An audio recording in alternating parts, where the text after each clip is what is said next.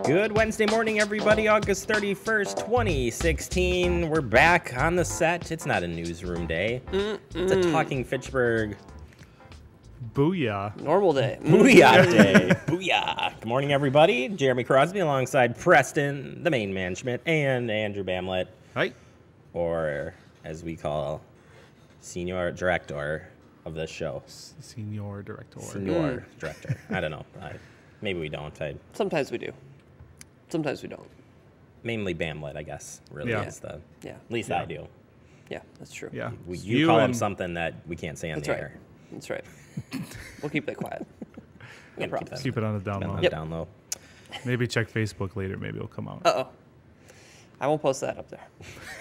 I want to keep that page and also my job. Thank you. Well, I do not blame you. Well, nothing like derailing the show Hey-o. right away. Hey, there we go. Andrew, welcome back. Glad to Hey, have you back hello. here. I'm here. And glad to be back on set, although I love the newsroom feel. Like, Do you feel good up there doing it? I did. Yeah. I You get a podium. get a podium. You get to stand. Get the stand. You get Yeah. to watch me. Good posture. Yeah, yesterday came, we were setting up for it, and Preston's like, you don't need me necessarily to be there. Yeah. And I was like, but why not? Yeah, And it's he's true. like, Andrew did it by himself. And I'm like, I'm a loner. Well, I'm a lone special. wolf. That's right. I'm special. I'm like, I need somebody to talk to. Maybe Off I'm camera. special. Maybe. Yeah. There you go. I don't know. But then I was having a really hard time getting through it right out of the gate. What are you talking about? Everybody saw the newsroom and it was perfect. It was exactly perfect. Yeah. Wink. No, I like that set when we can. So that's a reminder here that if we can't be on the set here, which is going to happen from time to time, It will. because we are only a staff of 5 for FACTv. So if something happens, we'll switch over to the newsroom set, and we'll replay the day before's piece right here on the television part. But on the Facebook side, we'll post up still. We'll do a daily headlines just like Right. we do every day. So it's hard to say when that's going to happen. We can't really tell you, but we still want to get the headlines out Yeah. there every day. So, and I just updated the website, our website, Yeah. with the Talking Fitchburg page now. Sweet. And that's got that well, it's got some of the information on there. I probably should put the newsroom. We're going to get all kinds of information up there, so be looking Yes. for that Yeah. in the Be future. watching. I'm working on it. It's work in progress. So Indeed. there you go. Well, busy show today. Yes. It's all back to school theme the rest of the week now. Woo! Hey. Preston's already back in school. I am. But now the little How'd that kiddos. go? It's Yeah. going. It happened. I animated some words on Monday. Going back today. Animate some words, huh? Yeah, I made Nice. them do. So we took some verbs and made them do things that you jump and you make it go whoop, do a little jump, just Nice. little basic things. Little but basic things. We're getting in there. First There you day. go. He's been colleged. Look That's out. right. Look out. Look out. Yeah, so kiddos going back starting tomorrow. So watch out for everything that's happening tomorrow. And parents just around the world Rejoice. threw up their heads. And, yeah. So we've themed the shows the next couple of days to be covering different aspects of going back to school. We reached out to 3 school districts. We have 3 school districts in Fitchburg, obviously. If you don't know that, you now know Verona, Madison, Oregon. We reached out to all of them to see if they wanted to be on the show. Verona did respond back, so Sweet. Today we're going to give you Verona Area School District Superintendent Dean Gorell and his kind of perspective of I like it. their upcoming school year. So it's a I'm ready. 2-part episode today of that, so Oh, man. So the next 2 segments after headlines are both that interview. you betcha. Right on. And then tomorrow on the digest, we're going to talk to you about a warning about school shipments and whatnot Okay. coming in. And also we have an interview with the police department tomorrow, and they'll give you some heads up that they're going to be out watching, Yeah, making very sure good. nothing happens Those tomorrow. new bus rules and all that. Yeah. So watch out. Lots of things coming up. We'll keep you all updated on that. But first, we do got to get through headlines this morning. Let's do it. And we start off with the follow-up on... hold on. Not the follow-up. But yeah. Jeremy's got to get on Wednesday scripts. It's okay. Hey, the Sort of neighborhood follow-up. debriefing of a follow-up of the house explosion that had occurred last Thursday. This is the latest that we've got here this morning. City of Fitchburg will be hosting the house explosion debriefing on Thursday night, September 1st. That's tomorrow, 7:30 p.m. in the council chambers. I've been told that they've sent out letters, emails to residents in the affected area, but this is open to the community, but space is limited. Right. So we're going to be broadcasting it live on both our Gov channel and our Com channel. Yep. So you can check it out there. You can check it out live, streaming live.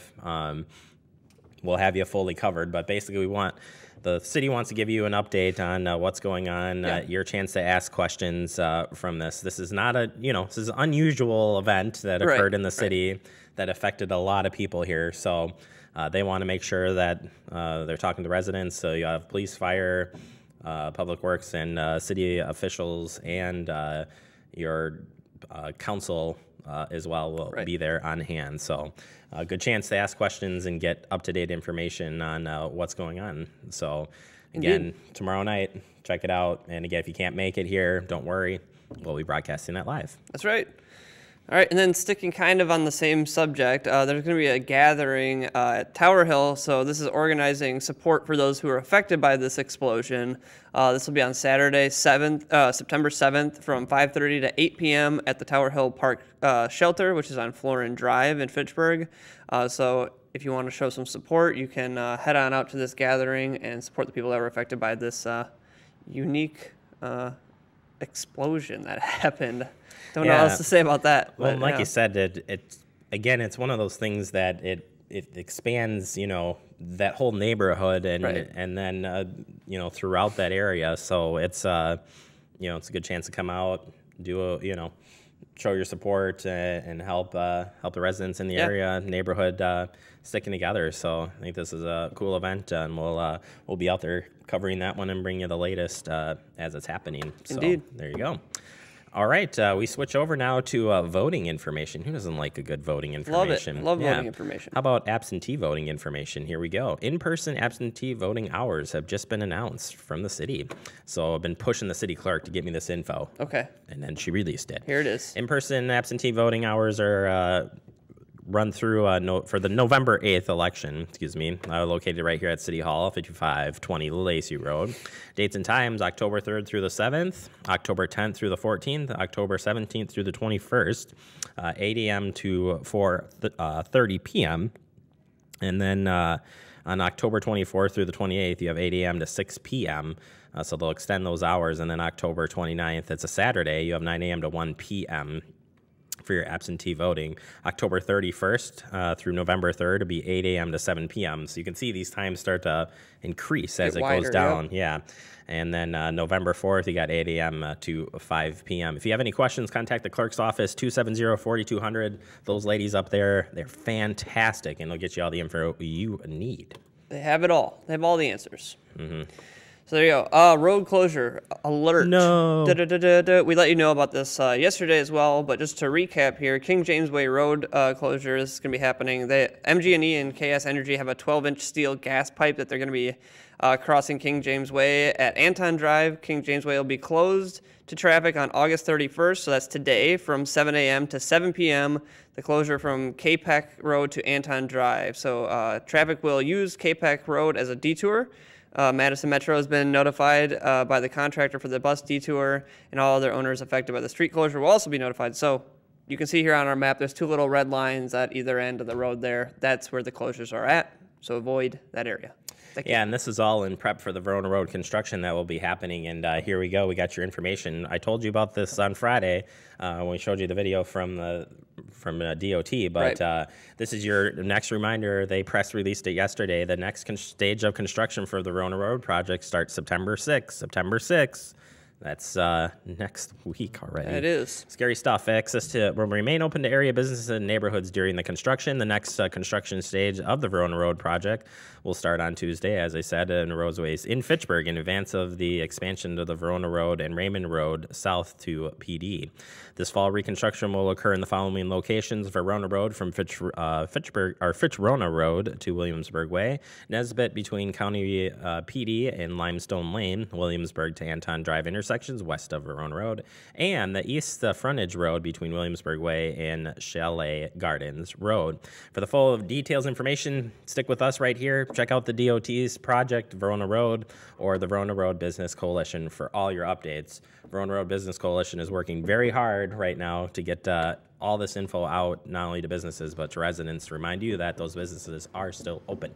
Very good. I'm going to very quickly tell you about these last two events that are going to be happening at Apple Garden. Hit it. So on September 3rd, 4th, and 5th, the Friends of the Fitchburg Senior Center are going to be down at the Apple Garden serving ice cream. Ice cream is free, but you can make a donation to the Senior Center Friends. They'd appreciate that. That helps them do all kinds of activities that they wouldn't be able to do without that support. So support them there. Then also Sunday, September 11th at Apple Garden is Grandparents' Day, and the Senior Center Friends will be there again running a snack stand as a fundraiser as well. So if you're looking to get down to the Apple Garden, make it one of those weekends and help support the Senior Center. Yeah, proceeds from the Grandparents' Day, half of the proceeds from the snack sales go to the Senior Center. There you go. Friends. All right, we're going to take a quick break. Coming up next, we sit down with the superintendent of the Verona Area School District and talk about the upcoming school year. Next, Talking Fitchburg.